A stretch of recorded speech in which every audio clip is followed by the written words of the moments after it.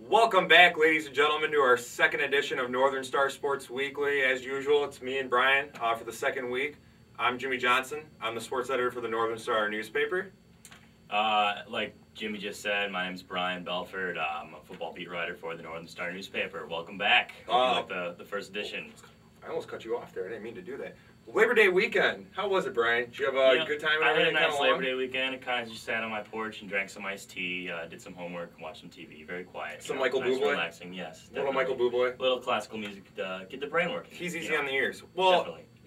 Transitioning from something so soft and delicate like Michael Bublé, I heard there's a football game this weekend. There was a football game.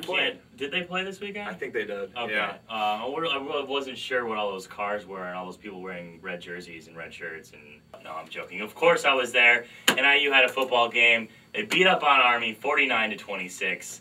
I don't know what else I can tell you that you haven't already read about the game. I will say this. I don't think we've seen everything that NIU has to offer on the football field. This is a dangerous offense. They scored really, really quickly.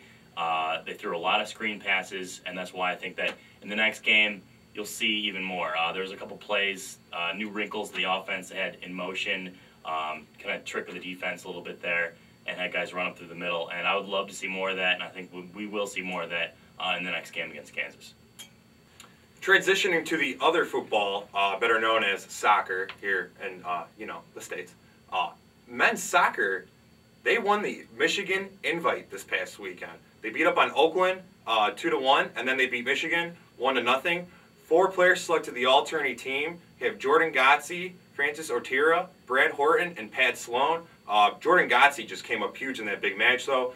They only got 1 goal, but he shuts out the Wolverines and everything. So Eric Luzzy and crew take care of business up in Ann Arbor, and this is something that it looks like men's soccer is heading right in the right direction. They're off to a 3-0 start, and things are looking really good for men's soccer. All right, well, transitioning into women's soccer, the other football on campus, if you want to put it that way. I wish I could tell you that they played well. I don't really think they did. They lost Friday to Illinois State, the Illinois State Redbirds in Normal, Illinois, 5-0. It was scorching heat on the field, apparently. It was supposedly, ISU was supposedly a really tough team. And they've had a lot of successes, according to our head coach, Kerry Baker. We allowed only 1 goal in 45 minutes in that game, and then allowed 4 goals in 15 minutes. It was a very physical game, but apparently not physical enough for the NIU Huskies.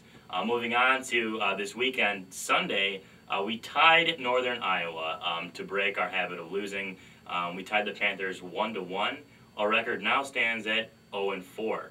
I would just like to give a shout out to Corinne Frankenberg for tying the game and scoring the goal. Way to go!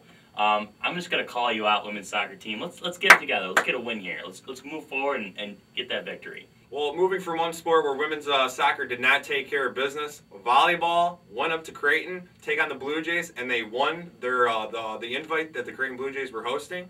They defeated South Dakota 3-0. Domination. They improved to 6-2 overall. Took advantage of 18 hitting errors by the Blue Jays, 41-35 in the kills department, and two Huskies named to the all-tourney team, sophomore Lauren Wazinski and Kristen Hoffman. Also, Wazinski, what do you think she got? She got the MVP of the tournament. Most valuable player. You don't get that anywhere else. Don't get that anywhere else. You would have to guess other places to know what MVP means, but we like to help you. 49 kills, 31 digs, 7 aces. That is just a solid stat line for this young lady. How about women's volleyball? Can you say more about volleyball terminology right there? I mean, that's an amazing line of stats right there. I can't even fathom that. Congratulations, women's volleyball. You guys keep tearing it up. Keep doing a great job. Ray. You just keep it going, and Ray. I know Ray DJs on the weekends. I've heard and everything, but you keep that up, and if you keep DJing and that's helping your team go good, keep spinning records, man. Just keep going. Do it. All right, well, let's end the show with some national stuff here. It's football season, and Jimmy and I are going to give you our picks of the week. First game that I want to talk about here, coming up on the schedule, you have St. Louis against Philadelphia. St. Louis is at home, the Rams. This is my pick of the week. This is going to be an upset. The Rams are going to win this game. I'm not going to give you a score because I don't do that. I'm just going to give you a win-loss. you know what? There's been a lot of hype about the Eagles this year and the players they got and the people they signed. Who cares? What have they ever done? Mike Vick hasn't even played an entire season in 3 years. The Rams have Sam Bradford. They signed Mike Sims-Walker. They got James the Animal Laurinaitis on defense.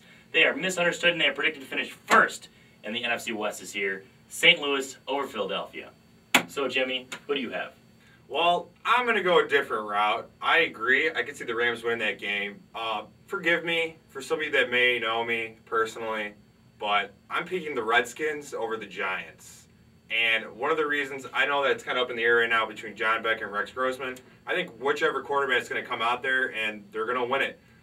New York secondary, completely depleted. They have a lot of injuries right now, so Santana Moss and I don't even know who the other receivers are for the Redskins because, well, they're just that bad. I think Jabbar Gaffney, maybe. So that's my pick.